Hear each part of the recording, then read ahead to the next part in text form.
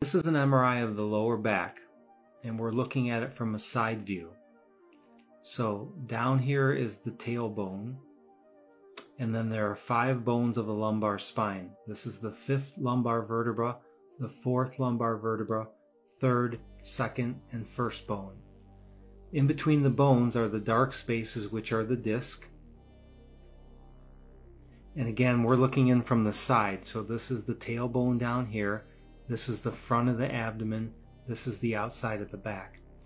If you look here, you see this white stuff, which represents the spinal fluid in your spinal canal. In a normal size spinal canal would be areas such as here and down here. That's how the normal size of the spinal canal should look. But where the spinal stenosis is, you can see that there's narrowing of the spinal canal, which is what the definition of spinal stenosis is. That means narrowing of the spinal canal.